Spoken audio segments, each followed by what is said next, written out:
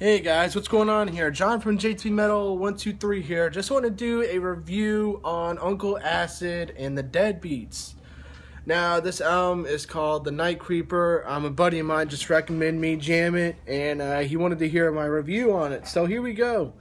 My review on this is actually going to be really, really good. Was a pretty good, solid album. I'm going to give it about an 8.5.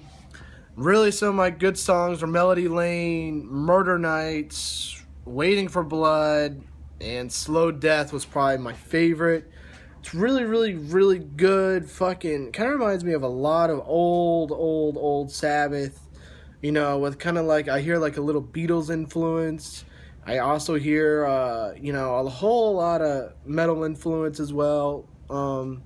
But it's really, really, really fucking good. And this album really kills.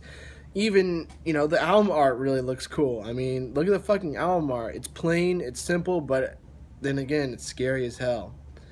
Also, this album just simply is really, really heavy. Distortion is really great on this.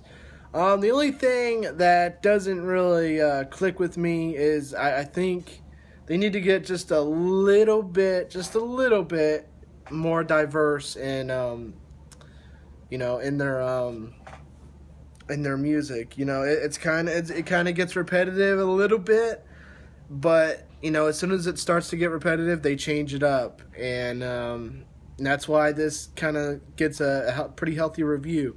As an 8.5, that's really, really, really good for me, and I definitely recommend this album to pretty much anybody.